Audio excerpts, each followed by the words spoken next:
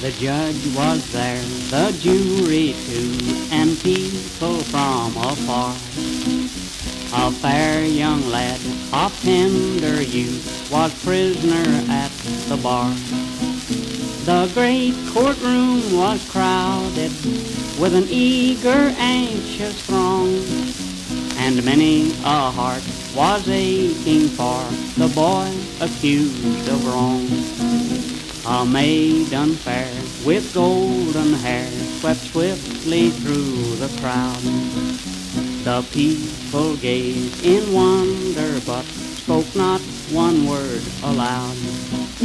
Then turning to the judge's stand, one moment did she pause, and smiling through her tears she said, "Judge, let me plead the cause." "Oh, Judge, your mind must wander back to those long years gone by, and see your sweetheart and yourself just like this lad and I. If you have children of your own, have mercy, I do pray. Remember, Judge, you'll break my heart if you send him away." Then turning to the jury box to make her simple plea, "This prisoner here is innocent, I know you'll set him free.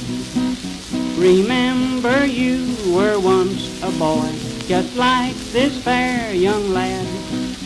If you convict him of the charge, you'll drive him to the bad. Next Sunday is our wedding day, the dreams of wondrous life, when at the altar he will make me his dear loving wife. Unless you aim to blight our lives, don't say that we must part. And don't forget your loving wife was once your dear sweetheart." The judge rose softly from his seat, the court was still as death. The tears were trickling down his cheeks, he spoke in faltering breath. "I have a little girl at home with just such baby eyes, and seeds of mercy scattered here will flourish in the skies." The jury did not leave the room, for they had quick agreed. The foreman briefly signed a note and gave the clerk to read. Not guilty were the only words the maiden heard them say.